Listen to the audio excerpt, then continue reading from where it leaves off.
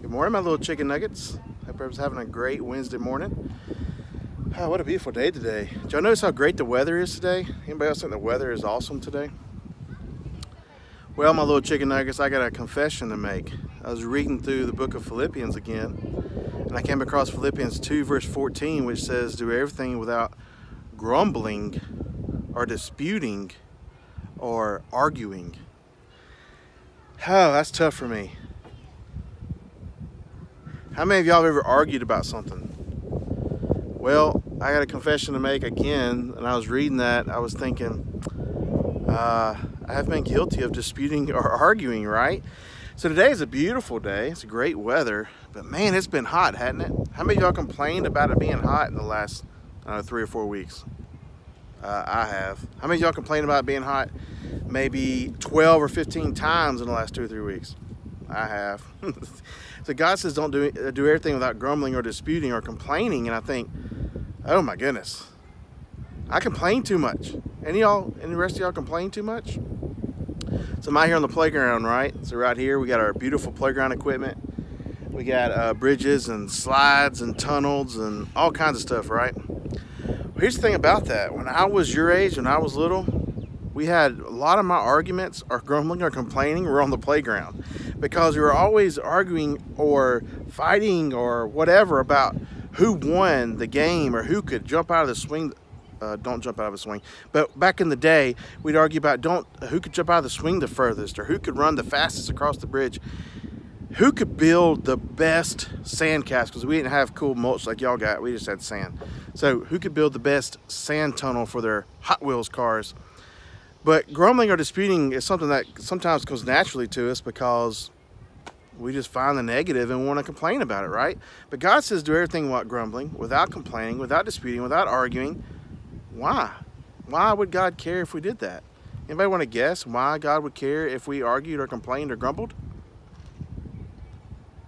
Yes, that's right, whoever answered that question. I know some of you were so smart that you did.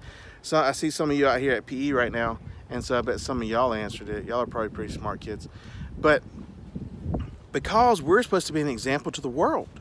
And how can we, as Christians, as followers of Christ, be an example to the world if we're fighting and arguing and complaining like everybody else is? God said, be different, so that you stand out, so that you're a light, so that you become something that other people admire rather than something that everybody else is, right? So the playground is a great source of fun, but for me, it was also a great source of arguing and complaining when I was little. But even now, like with the weather, the sun's shining in my eyes right now. It's so nice though out here, the breeze and the low humidity. But man, that sun's bothering me. I'm gonna complain about the sun. Why is the sun always in my eyes? That's not what God wants. God wants us to think about the blessing that we have and the fact that we have this great weather and the sun's shining down on us. We have this awesome playground to play on, and we got teachers that love us and parents that love us, and let's focus on those things. So the playground for me was a great source of fun, but also a source of arguing whenever we thought about who won the race or who was the fastest or who jumped out of the swing the furthest, okay? So let me encourage you today to be mindful of the blessings and not so focused on the things that are the negatives, right? Because we got so many great blessings around us. So look here, we got some races coming, right? I've been training hard. I'm walking across this bridge right now that almost collapsed on me as I walk across. But walk across this bridge right now as I'm training. Look at these monkey bars right here. How many of y'all think I could do these monkey bars? I'm pretty sure I could. I'm not gonna do them right now, so I don't want to embarrass y'all. But I will. Let me get an action shot real quick. Oh yeah, I jumped down off there. That was awesome. But look, guys, I want you today to think about whenever you start wanting to argue about something, or today when you start wanting to complain about something and something happens and your first reaction is complain about it, I want you to think about it, Philippians 2:14. God says, do everything without grumbling or disputing. Do everything without complaining or arguing, because we're supposed to be a positive influence on the world around us. All right, my little jelly beans, be a great influence today. Remember that we are hugely blessed, and we need to focus on those blessings and be a light to those around us. All right, let's pray. Father, we thank you so much for this day, Lord, and all the ways you bless us. Thank you for this beautiful weather that we have. Thank you for giving us the opportunity to come to this school, to play on this playground and to do things and to be around things that you blessed us with.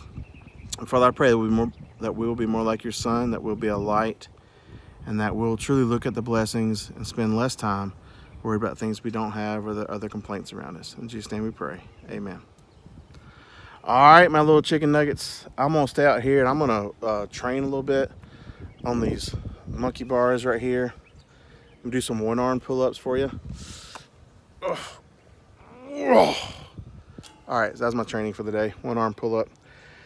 All right, guys, stay strong, stay faithful. Remember that God loves you. Remember that you have blessings all around you.